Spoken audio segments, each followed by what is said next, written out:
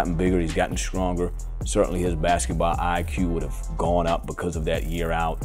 But he's just a very special, talented kid that can really score the ball in a lot of different ways, and he's athletic, he's fast. He had a great summer, did some great things, especially towards the end of the summer when he got his confidence back. But he can really shoot the ball, he can score in bunches. He's athletic, and he's got a good feel with the ball in his hand, so he can play some point guard.